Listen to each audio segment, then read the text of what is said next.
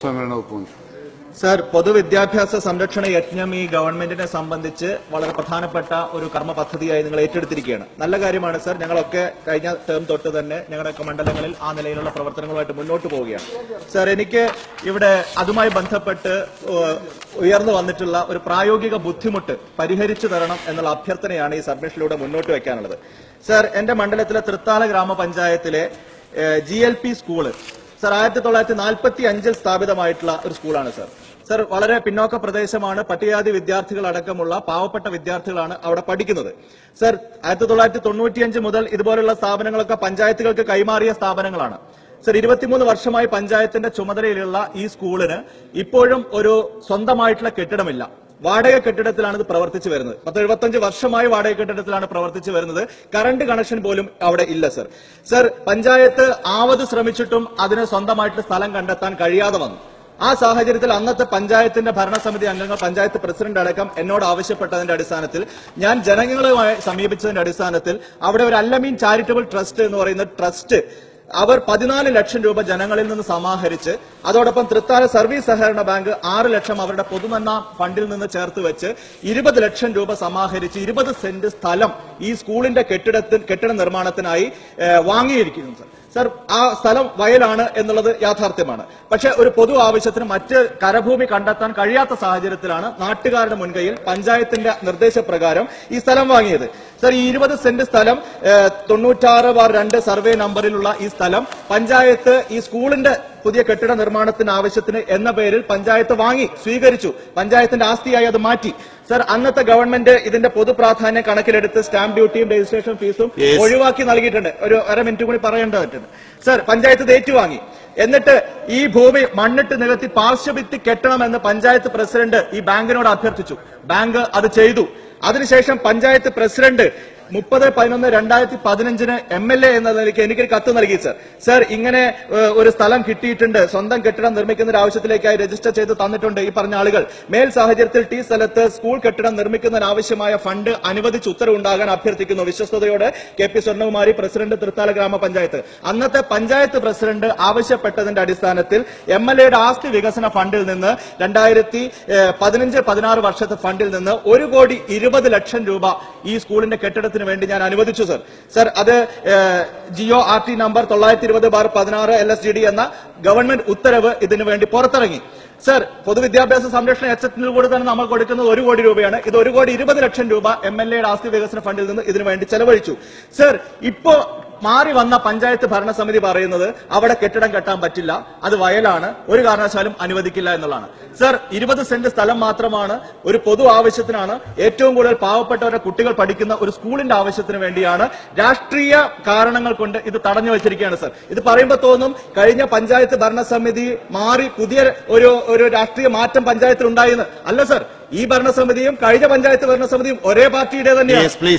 അങ്ങനെ ഭരണസമിതി മാത്രം മാറിയിട്ടുള്ളൂ. അന്നത്തെ പഞ്ചായത്ത് പ്രസിഡന്റ് ആവശ്യപ്പെട്ട ആ കാര്യം ഇന്ന് നടക്കുന്നില്ല. അതുകൊണ്ട് എനിക്ക് അഭ്യർത്ഥിക്കാനുള്ളത് തദ്ദേശ സ്വയംഭരണ വകുപ്പ് ഇക്കാര്യത്തിൽ ഇടപെട്ട് ഈ ഒരു പൊതു ആവശ്യത്തിന് വേണ്ടി, പൊതുവിദ്യാഭ്യാസ സംരക്ഷണത്തിന് വേണ്ടി, ഒരു സ്കൂളിന്റെ കെട്ടിടം നിർമ്മിക്കുന്നതിന് വേണ്ടി ഈ ഭൂമിക്ക് പരിവർത്തന അനുമതി നൽകണം. ആ കെട്ടിടം പണി എത്രയും പെട്ടെന്ന് പൂർത്തീകരിക്കാനുള്ള ഒരു സാഹചര്യം വകുപ്പ് ഇടപെട്ട് സൃഷ്ടിക്കണം എന്നാണ് എനിക്ക് അഭ്യർത്ഥിക്കാനുള്ളത്.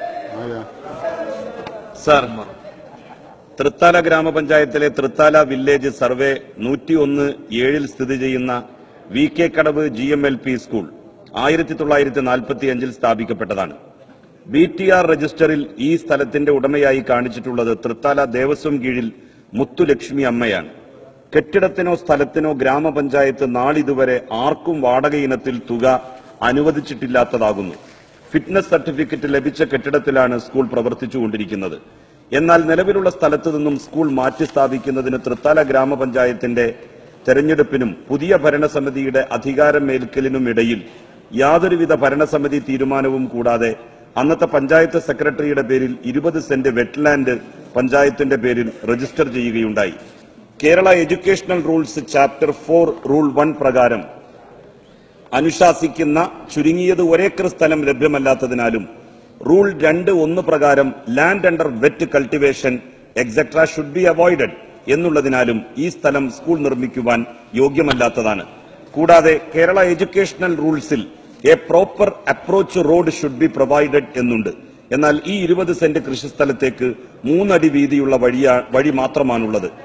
ചാപ്റ്റർ 4 റൂൾ 3 പ്രകാരമുള്ള പ്ലേ ഗ്രൗണ്ടും ഈ 20 സെന്റ് സ്ഥലത്ത് ലഭ്യമല്ലാത്തതാണ്. ആയതിനാൽ കേരള എഡ്യൂക്കേഷണൽ റൂൾസിലെ വ്യവസ്ഥകൾ പ്രകാരം ഈ സ്ഥലം സ്കൂൾ നിർമ്മിക്കുവാൻ യോഗ്യമല്ല. സർ,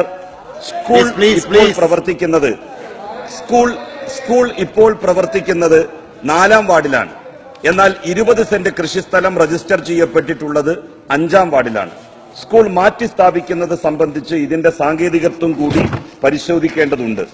പ്രസ്തുത കെട്ടിടം മെയിന്റനൻസ് ചെയ്യുന്നതിന് വേണ്ടി 2 ലക്ഷം രൂപ പഞ്ചായത്ത് വാർഷിക പദ്ധതിയിൽ വകയിരുത്തുകയും DPC അംഗീകാരം ലഭിക്കുകയും ചെയ്തിട്ടുണ്ട്. വികേന്ദ്രീകൃത ആസൂത്രണ സംസ്ഥാനതല കോർഡിനേഷൻ കമ്മിറ്റിയുടെ 12/7/2017 കൂടിയ യോഗത്തിൽ ഈ പ്രവൃത്തി തുടരുന്നതിനുള്ള അനുമതിയും ലഭിച്ചിട്ടുണ്ട്. സ്കൂൾ മാറ്റി സ്ഥാപിക്കുന്നതിനായി 20 സെന്റ് നിലം നികത്തുന്നതിന് അനുവാദം നൽകുന്നത് ചുറ്റുവട്ടത്തുള്ള ഇരുപ്പ് നിലങ്ങൾ കൂടി നികത്തപ്പെടാൻ ഇടയാകും. നിലവിലുള്ള സ്കൂൾ സ്ഥിതി ചെയ്യുന്ന കെട്ടിടം റോഡ് സൗകര്യമുള്ളതും കളിസ്ഥലമുള്ളതുമാണ്. നിലവിലുള്ള സ്ഥലത്ത് തന്നെ സ്കൂൾ പ്രവർത്തിക്കണമെന്നാണ് പഞ്ചായത്ത് ഭരണസമിതിയുടെ നിലപാട്. ഇക്കാര്യം പഞ്ചായത്ത് ഭരണസമിതി തീരുമാനമെടുത്ത് വിദ്യാഭ്യാസ വകുപ്പിനെയും സർക്കാരിനെയും അറിയിച്ചിട്ടുള്ളതായും പഞ്ചായത്ത് സെക്രട്ടറി റിപ്പോർട്ട് ചെയ്തിട്ടുണ്ട്. മാത്രമല്ല, 20 സെന്റ് കൃഷിസ്ഥലത്തേക്ക് VK കടവ് GMLP സ്കൂൾ മാറ്റി സ്ഥാപിക്കണമെന്ന് ആവശ്യപ്പെട്ട് സ്കൂളിന്റെ PTA പ്രസിഡന്റായ K അബ്ദുൽ നാസർ എന്നയാൾ ബഹുമാനപ്പെട്ട കേരള ഹൈക്കോടതി മുമ്പാകെ WPC നമ്പർ 17633/2017 വിദ്യാഭ്യാസ വകുപ്പ് സെക്രട്ടറി 1-ാം എതിർകക്ഷിയായും ഹർജി ഫയൽ ചെയ്തിട്ടുണ്ടെന്നും നിലവിൽ മേൽ വിഷയം ബഹുമാനപ്പെട്ട കേരള ഹൈക്കോടതിയുടെ പരിഗണനയിലാണെന്നും ഉള്ള വിവരവും കൂടി അറിയിക്കുകയാണ്.